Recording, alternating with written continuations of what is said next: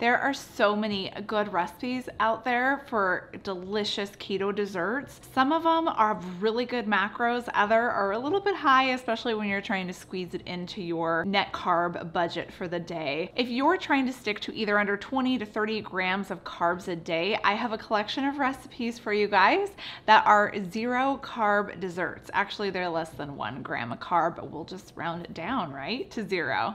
Let's get started.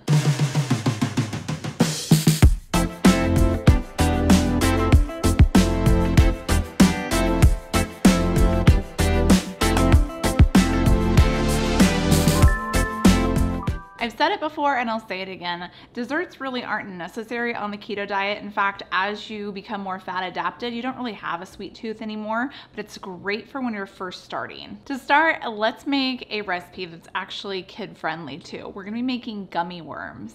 These gummy worms are very easy to make, and we're going to be using an electrolyte powder by Element to help flavor them. Plus it's going to give some extra nutrition because you're getting electrolytes in each bite.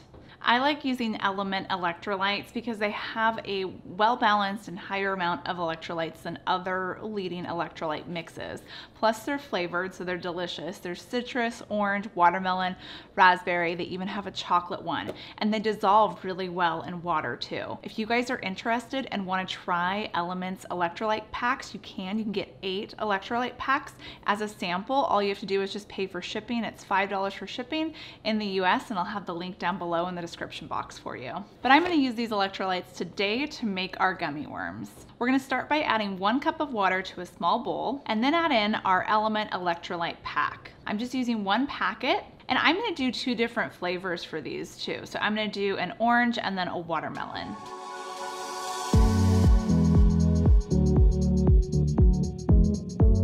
And this is optional, but if you want some additional sweetness to your gummy worms, you could add a little bit of sweetener. So I have a ½ teaspoon of a monk fruit blend sweetener going in here. Make sure it's the powdered kind just so it dissolves a little bit better. Mix that until everything is combined, and then we're gonna add in gelatin. So this is 3 tablespoons of unflavored beef gelatin.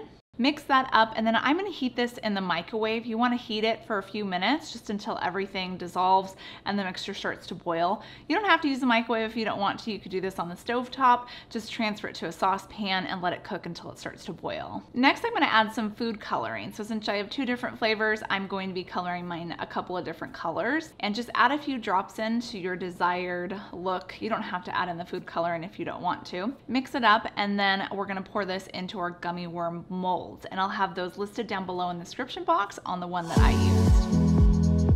I use a pipette just to help fill each of the cavities.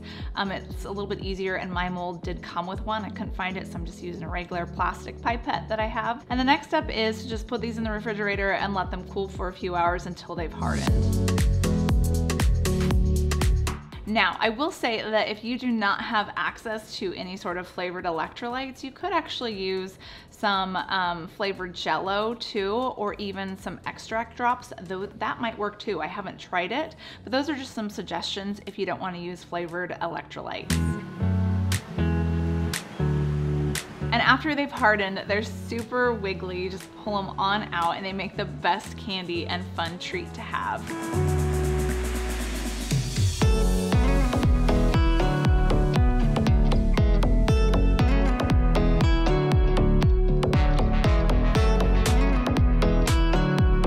Up next, we're going to be making a keto milkshake. So this is a 0 carb milkshake. And when it comes to making keto milkshakes, a lot of us will add in a ton of heavy whipping cream, like a cup, 2 cups. That is a lot. That adds up to be a lot of calories.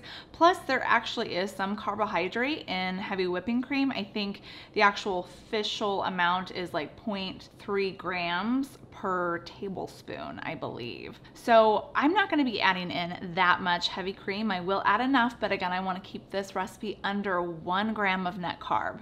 So to a blender, we're going to add 1 cup of ice, 1 cup of water, 3 tablespoons of heavy whipping cream, 2 tablespoons of sweetener of your choice. I'm gonna be using a powdered monk fruit blend sweetener. And then to help flavor this, you can add in whatever flavor extract you want. And I'll have my brand that I use all the time listed down below. This flavor I'm gonna be using today is toasted marshmallow, but they have a wide range of flavors that you could choose from. There's like blueberry, apple, vanilla cupcake, lots of different fun flavors. So I'm gonna add in around 20 drops of the toasted marshmallow flavor. And then blend that up and pour it into your glass, and you could top it with a little bit of whipped cream if you wanted. But again, that's probably gonna add a little bit extra carbs. And it's delicious. This is a fun, easy treat that you can have that's, again, less than 1 gram of carbs.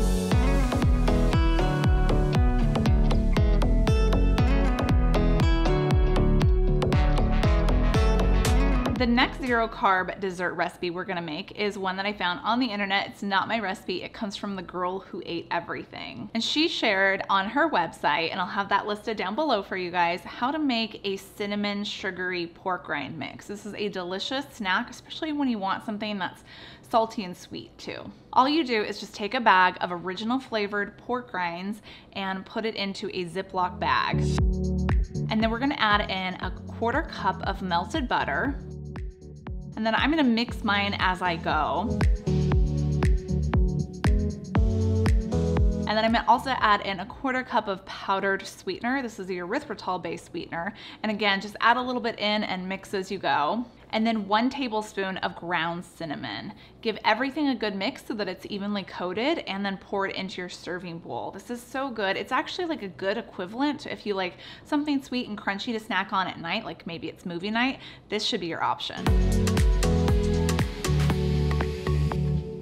Up next, we're making cookies that are less than 1 gram of carb per serving. Actually, these are 0.3 grams of carbs. We're gonna make keto meringues. Now, a meringue cookie is just made out of egg whites, so there's a bonus there. And we're gonna sweeten it with keto sweeteners. And you could actually flavor these if you wanted to, but they're so pretty and they're easy to make. You wanna start in a large bowl and add 4 egg whites. Make sure you don't get any of the yolk because that's gonna cause your egg whites to not puff up. This bowl also needs to be clean and dry. It can't have any sort of wetness in there. Then add in a 1/4 teaspoon of cream of tartar, and this is gonna help make those egg whites be super stiff when we whip them up, along with a pinch of salt. Then with an electric mixer, you're gonna beat your egg whites until it starts to get this foamy appearance.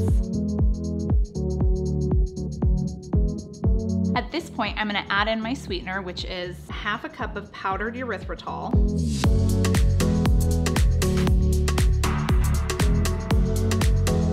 And if I was gonna add any food coloring, like color these like pink or purple or blue, I would add in my food coloring drops right now. Continue whipping this up until you get extremely stiff peaks that form. It's gonna take a few minutes, probably several minutes, but basically you wanna whip it up to enough to when you try to tip over the bowl and nothing comes out.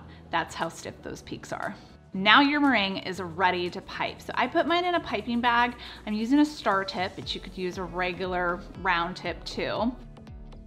And just pipe them onto a parchment lined baking tray.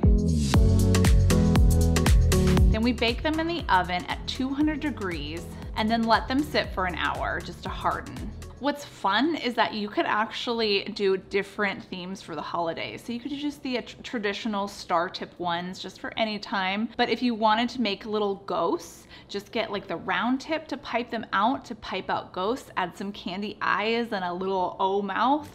And then you could even make Christmas trees out of these too. Just dye them green. These are super fun and I love these. They like dissolve in your mouth when you eat them. They're delicious.